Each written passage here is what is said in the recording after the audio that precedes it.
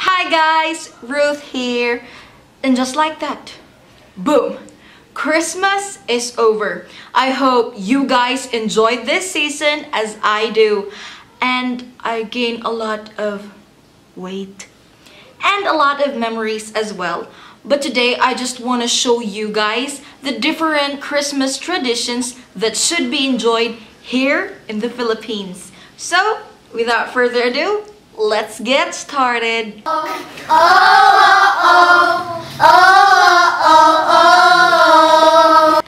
We wish you a Merry Christmas and a Happy New Year.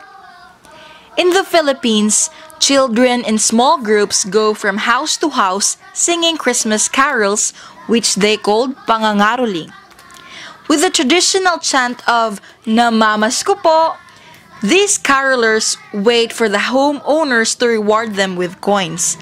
Afterward, the carolers thank the generous homeowners by singing, "Thank you, thank you, ang babait ninyo, thank you."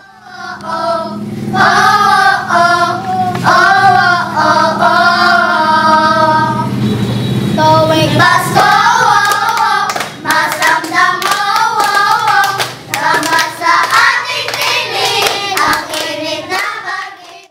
We are the Federal children of Barangay Tres are wishing you a Merry Christmas and a Happy New Year. Thank you, Naya. Thank you. Ang babait ninyo, thank you. Oh no.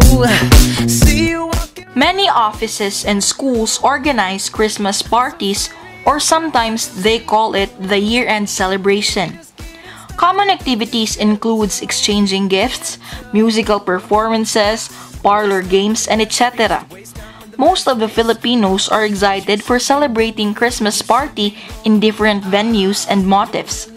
That is why every December, Filipinos were all prepared for it. Christmas parties is one of the Filipino culture in celebrating for the birth of Christ.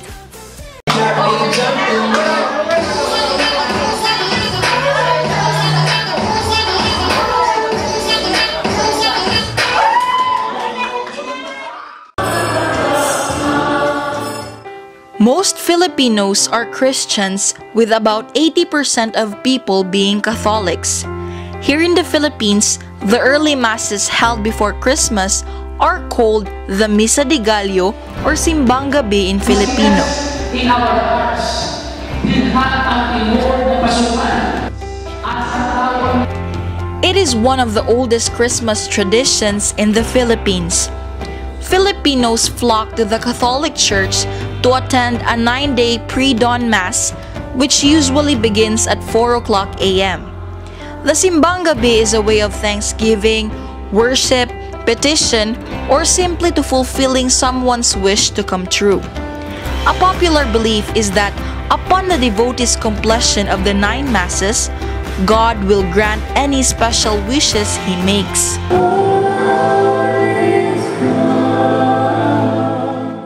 Panunuluyan, or here in our province, we call it kapasilungan.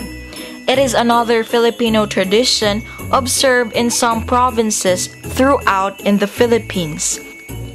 This is where the journey of Joseph and Mary in search for shelter while Mary was pregnant is being reenacted.